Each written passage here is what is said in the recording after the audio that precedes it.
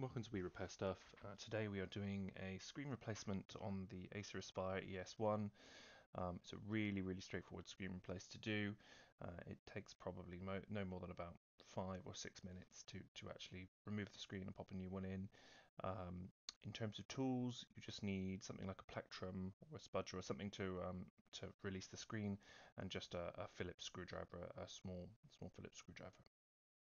So first thing we do, we work our way around the top of the screen and down the sides.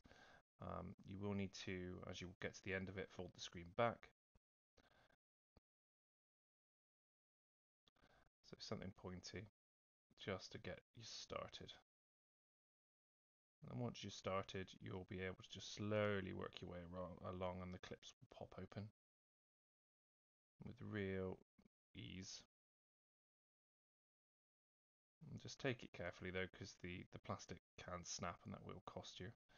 So fold the screen back and then it will pop out on the hinges as well.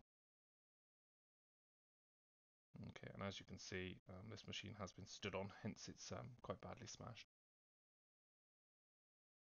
So next thing we do, there's 4 fillet screws, one in each corner of this screen. Just undo each of them in turn, working your way round, and that will release the screen, so you can just drop it forward and disconnect it. Normally I would advise you to remove the battery on this as well, but this one is a sealed unit, so you actually can't take the battery out of the bottom of it in order to go further forward and safely strip out the screen. So you just have to be careful. As long as it's turned off, you'll be fine. So once the 4 corner screws are removed, just tilt the screen forward, and it will just literally pull out something else holding it in. There's one small pop connector at the bottom of the screen. It's taped in place, so you need to just carefully peel the tape up and then pull it very carefully down away from the screen, and it will just come free. Keep the tape on the connector because you will reuse it to hold the connector back in place. So again, straight down, bit of a wiggle, and it will come out.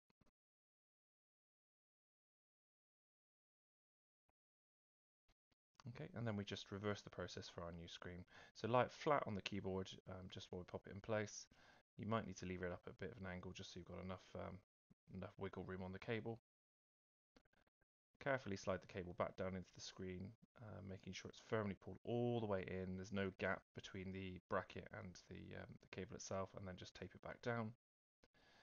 And then fold the screen back up onto the frame of the laptop, being careful of the cable again at the bottom of the screen, making sure it's clipped in all the little sort of clippy bits that you can hold it in place with.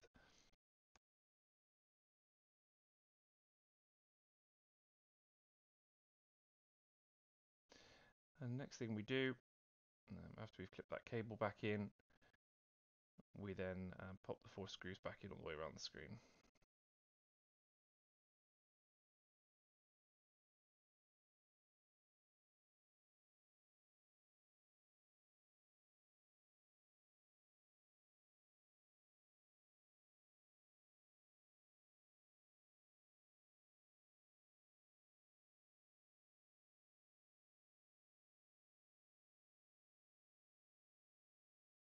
I have just turned it on for test purposes. I would generally always advise you to test it once you've popped it back in, just to before you screw it all back together and pop the lid, the plastics back on.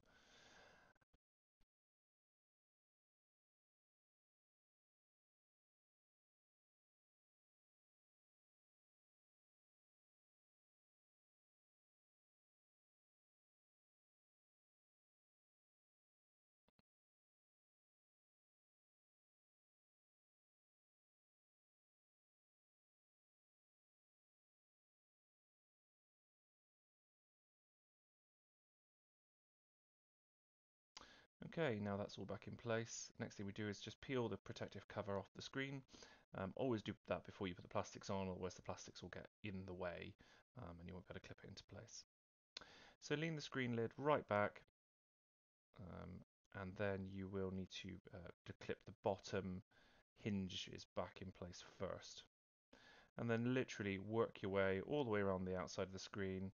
You'll feel it sort of click down at each point. You will need to go around a couple of times just to make sure it's firmly clicked down all the way around, all the way along the bottom as well. So just do it a couple of times and it will clip in all the way around. If you see any gaps or anything, then just push down firmly and it will clip in. Next thing we do is we just do the hinges from behind on either side, and again they will just click into place. And that's it. If you've enjoyed the video, thanks for watching.